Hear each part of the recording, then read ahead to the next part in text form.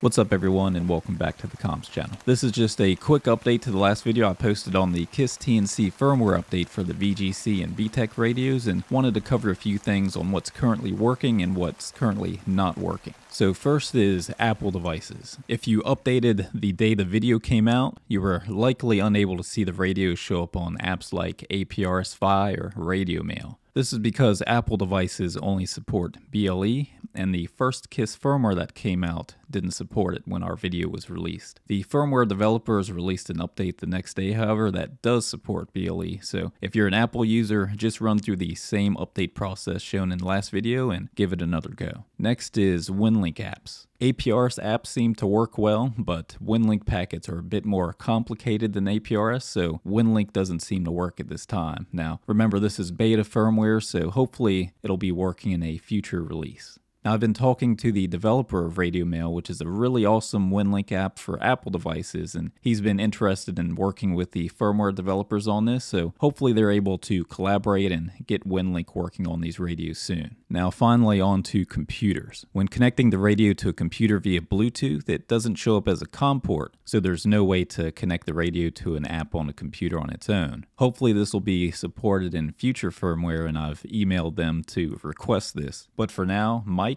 NA7Q has developed a great KISS server script that bridges the Bluetooth connection from the radio to a TCP server that can be used to connect the radio to programs that support it, like Pinpoint APRS, which I have tested and this does work. Now, Windlink Express currently doesn't work with this script, unfortunately, as it seems to have trouble communicating with the TCP server. Now, the original script was made to work with the BTECH radio, so I've made some adjustments so it scans for the other radio models as well from VGC and Radiodity, along with the README file with instructions on how to use it. I'll include a link to the script in the video description below. Now, the instructions are pretty straightforward if you're familiar with using Python and the Windows command prompt, but if you're not, I'll be doing a video to walk you through the process. If you'd like to pick up one of these awesome radios, there'll be some affiliate links in the video description below. And if you go with the VGC model, be sure to use our coupon code of TCC during checkout. And if you're unfamiliar with these radios, check out our review of the VGC VR-N76, which I'll include a link to in the video description below,